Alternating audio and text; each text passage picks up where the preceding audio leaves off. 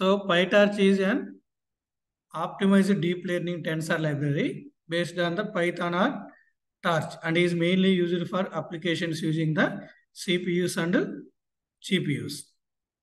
PyTorch is favored over other deep learning frameworks like TensorFlow. ఎందుకు PyTorch అనేది మిగతా లైబ్రరీతో పోల్చుకున్నప్పుడు మనకు ఎందుకు ఫేవరబుల్గా ఉందంటే because it has dynamic computational graphics అనమాట. డైనమిక్ కంప్యూటేషనల్ గ్రాఫిక్స్ అంటే ఏంటంటే the connection need not be static in your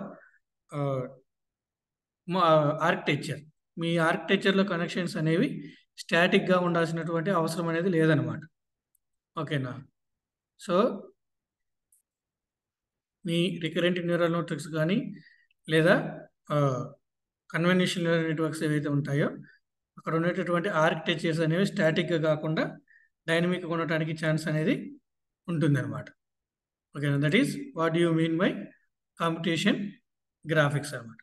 so ఎందుకు PyTorch ఉపయోగిస్తా అని చెప్పి it is good and more flexible comparing to the another module and it has a high speed for deep neural networks implementation. Deep neural networks తీసుకున్నప్పుడు మీకు implementation పరంగా చాలా high speed ఉంటుంది అనమాట. ఎందుకు హై స్పీడ్ ఉంటుందంటే because it is return purely in Python. Purely మీకు మొత్తం పైథాన్లోనే ఉంటుంది అనమాట. Next what are the features of PyTorch?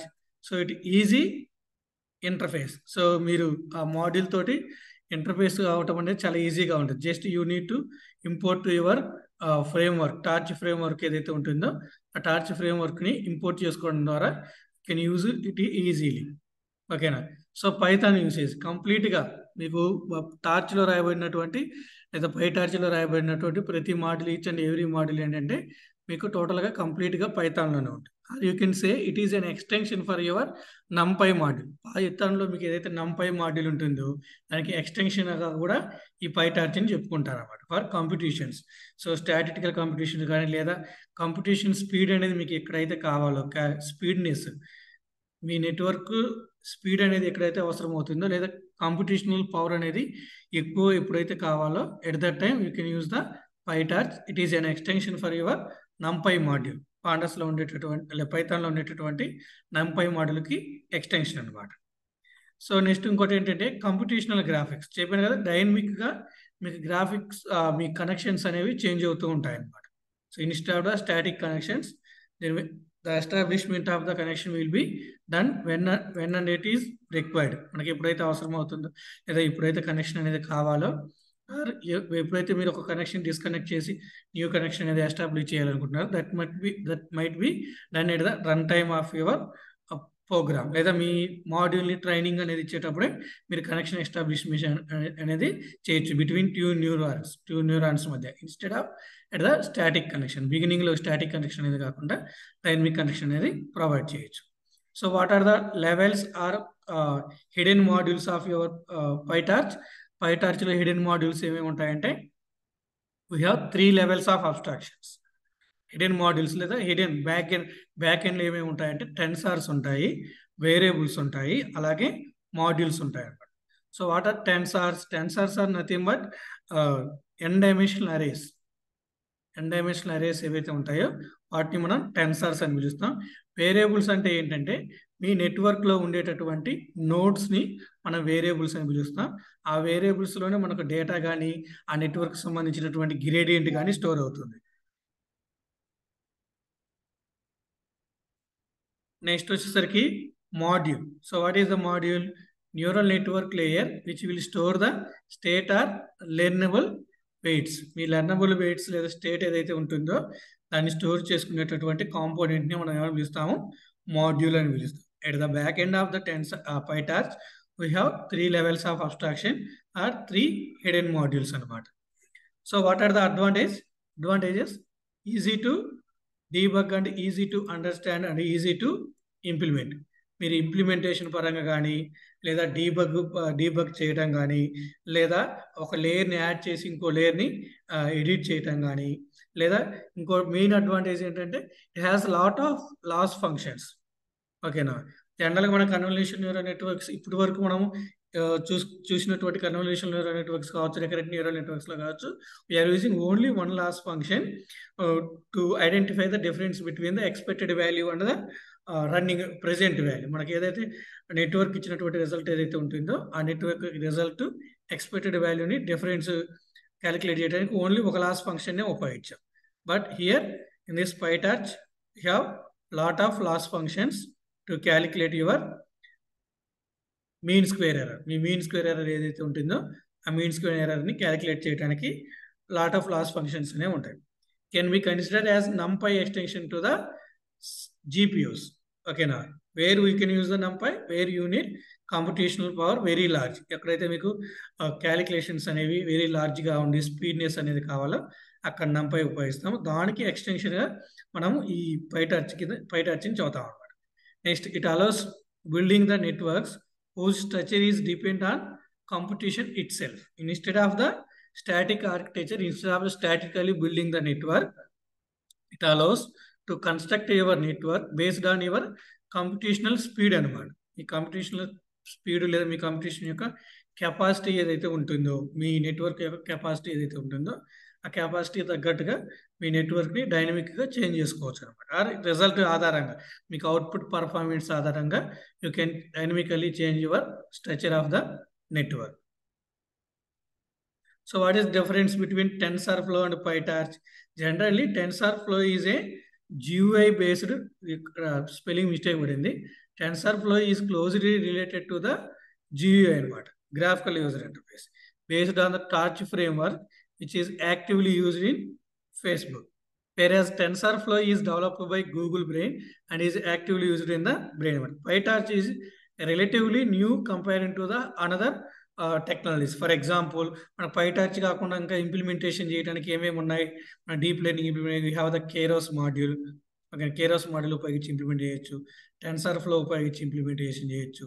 వీటితో పోల్చుకున్నప్పుడు మీకు PyTorch అనేది latest module or latest component to implement your deep learning neural networks. TensorFlow is not new and is considered as the as a to-go tool by many users or research professionals in the industry. So TensorFlow అనేది old technology. It is mainly useful in the industry or research professionals. PyTorch includes everything in imperative and dynamic manner. Okay, now so imperative in the sense, so whenever you require you can import that, or whenever you need some modifications you done at those in dynamically. So అదే TensorFlow వచ్చేసరికి static and dynamic graphs has combined. So total మనకు PyTorchలో కంప్లీట్గా మనకు dynamic graphs మాత్రమే ఉంటాయి. Statistical connection, statistical graphs అనేవి, graph అంటే network అనమాట, నెట్వర్క్ కనెక్షన్ అనమాట. సో కంప్లీట్గా డైనమిక్ నేచర్ కలిగి ఉంటుంది PyTorch యొక్క నెట్వర్క్ అనేది. PyTorch ఉపయోగించి మీరు ఏదైనా నెట్వర్క్ ఇంప్లిమెంటేషన్ చేస్తే, బట్ TensorFlow ఉపయోగించి you can implement both types of networks, static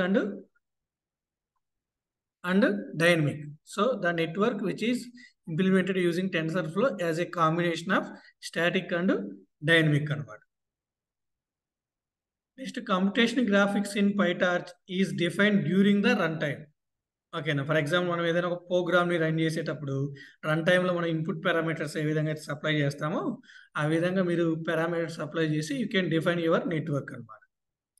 TensorFlow do not include any runtime options. TensorFlowలో మనకి ఎటువంటి ఆప్షన్స్ అనేవి ఉండవు. PyTorch includes development features for mobile and embedded frameworks. But in TensorFlow, it is works only better for the embedded frameworks. Embedded frameworks ante the network or the code will be embedded in some other language. For example, మీరు HTML తీసుకున్నారనుకోండి, HTML లో you can embed your JavaScript అనమాట. your JavaScript CSS ని embedded చేయొచ్చు. అలాగే మీరు ఇక్కడ ఉండేటటువంటి Python code, TensorFlow code ఏదైతే ఉంటుందో అది ఓన్లీ ఎంబెడెడ్ వరకే బడికి వస్తుంది, but it not suitable for mobile devices అనమాట.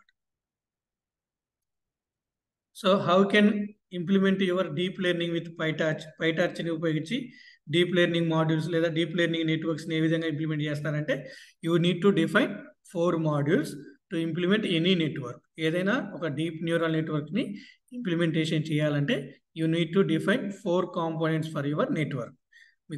మీ నెట్వర్క్కి 4 కాంపోనెంట్స్ని డిఫైన్ చేయాలి. ఫస్ట్ వన్ వచ్చేసరికి మోడల్. మీరు ఏ మోడల్ని ఉపయోగిస్తున్నారు? ఏ model is nothing but mathematical representation.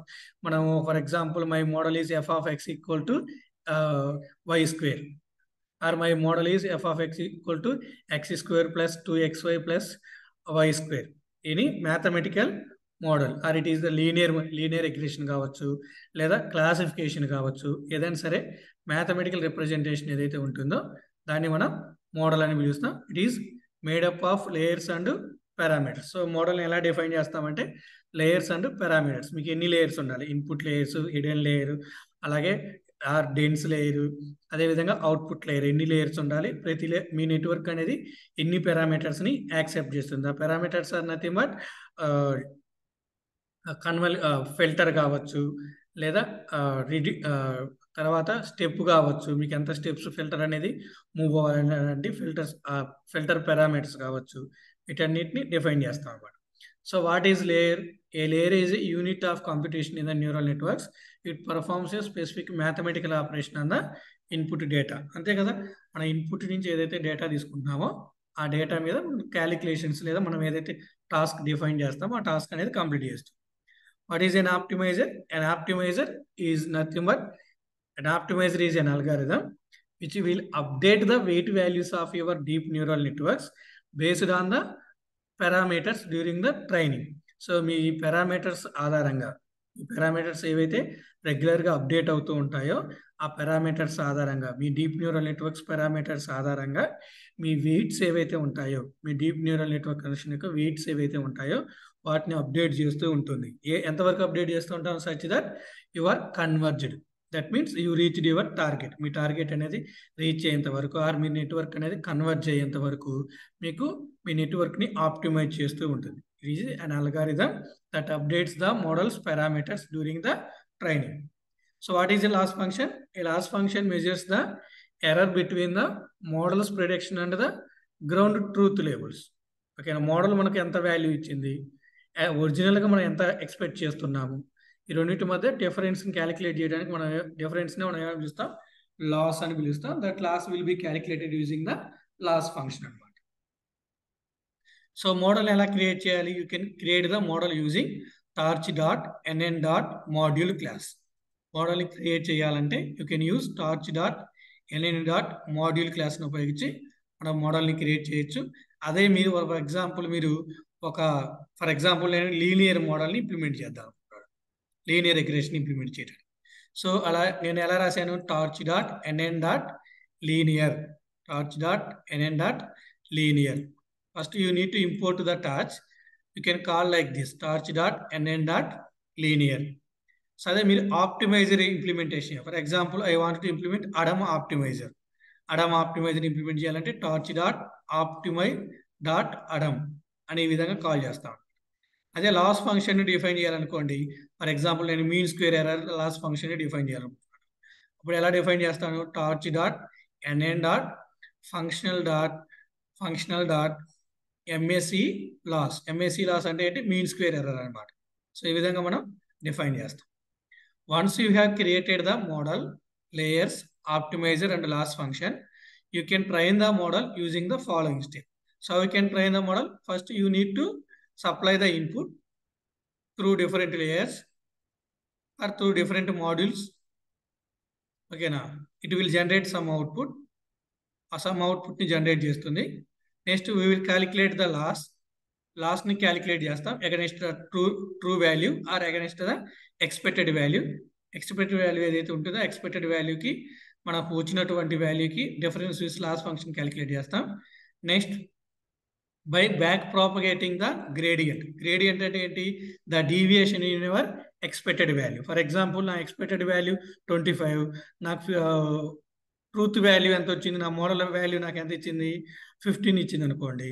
So 20కి 25కి difference ఎంత? 5 ఉంది. So here the 5 is the gradient అనమాట, గ్రేడియంట్ లాస్ అనమాట. సో గ్రేడియంట్ లాస్ని మళ్ళీ బ్యాక్ ప్రాపగేషన్ అనేది చేస్తాం. అంటే మనకు అవుట్పుట్ లేయర్ నుంచి ఇన్పుట్ లేయర్కి మళ్ళీ బ్యాక్ ప్రాపగేట్ అవుతాం. బ్యాక్ ప్రాపగేట్ అయ్యేటప్పుడు ఏం చేస్తామంటే మీ ఆప్టిమైజర్ బ్యాక్ ప్రాపగేట్ అయ్యేటప్పుడు మీ ఆప్టిమైజర్ ఏం చేస్తుందంటే ఆ గ్రేడియంట్ వాల్యూకు తగ్గట్టుగా వచ్చినటువంటి గ్రేడియంట్ వాల్యూ ఆధారంగా మీ వెయిట్ వాల్యూస్ని చేంజ్ చేస్తూ ఉంటుంది, లేదా మీ నెట్వర్క్ యొక్క పారామీటర్ వాల్యూస్ ఏవైతే ఉంటుందో ఆ పారామీటర్ వాల్యూస్ని అప్డేట్ చేస్తూ ఉంది అనమాట, అప్డేట్ చేస్తూ ఉంటుంది by taking the gradient loss. Gradient loss is nothing but the loss function output. Me loss function యొక్క అవుట్పుట్ ఏదైతే ఉంటుందో దాన్ని గ్రేడియంట్ వాల్యూ అని పిలుస్తాం. That will be generated according to your parameters. So for example, you can see a simple abstract program. This is not a complete program. It's just abstract program to illustrate how you can implement your deep neural network using PyTorch. So first I imported the torch module. Torch module implement చేశాను. Next ఇక్కడ class ఏం class define చేశాను, linear module. How you can call the linear module? So torch dot NN dot module. Next self ఒక recurrence function define చేసిన ఎలా self input size and output size. So super class యొక్క constructor ని call చేస్తున్నాను, super of linear module. It is the constructor right, define in it. Super class constructor ని call చేస్తున్నాను, linear module comma self in it. తర్వాత నేను ఇక్కడ linear module define చేశాను, torch dot NN dot linear module of what are the parameters input size and output size అనమాట. So ఇక్కడ వచ్చినటువంటి loss function, ఇక్కడ వచ్చినటువంటి ఇన్పుట్స్ ఏవైతే ఉంటాయో ఈ ఇన్పుట్స్ తీసుకొని నేను ఫార్వర్డ్ పాస్ అనేది చేస్తాను. ఫార్వర్డ్ పాస్ అంటే ఏంటి, ఇన్పుట్ లేయర్స్ నుంచి హిడెన్ లేయర్స్, హిడెన్ లేయర్స్ నుంచి అవుట్పుట్ లేయర్స్కి నేను ఆ పారామీటర్స్ని పాస్ చేస్తాను. అలా పారామీటర్స్ పాస్ చేసినప్పుడు మీ different layers different types of calculations అనేవి చేసి మీకు అవుట్పుట్ని జనరేట్ చేసినాను అనమాట. సో వచ్చినటువంటి అవుట్పుట్ని ఏం చేస్తున్నాను, రిటర్న్ చేస్తున్నాను.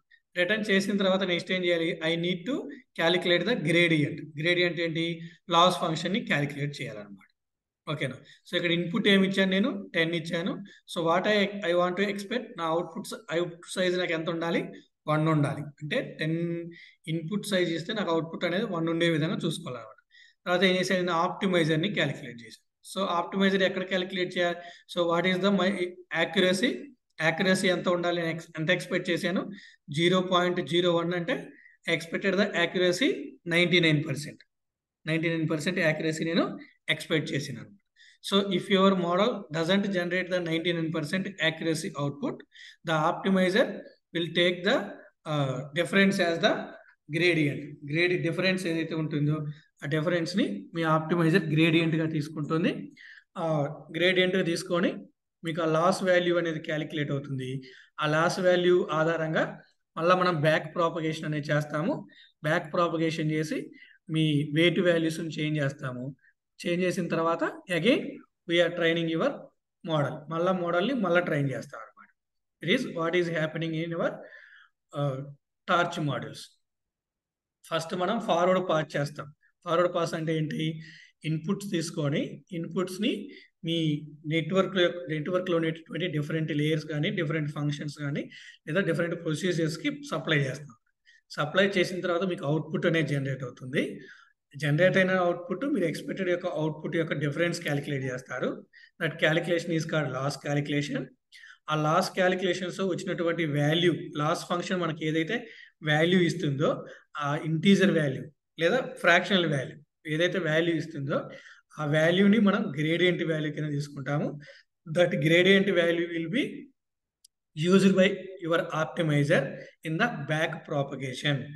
మీ ఆ గ్రేడియంట్ వాల్యూని మీ ఆప్టిమైజర్ తీసుకుంటుంది. బ్యాక్ ప్రాపగేషన్లో ఏం చేస్తుంది మీ ఆప్టిమైజర్ అల్గారిథం అంటే it will update your parameters according to your gradient value. Me gradient value ఏదైతే ఉంటుందో ఆ గ్రేడియంట్ వాల్యూ ఆధారంగా పారామీటర్స్ యొక్క వాల్యూస్ అనేవి మనం ఏం చేస్తాము, అప్డేట్ చేస్తాం అన్నమాట.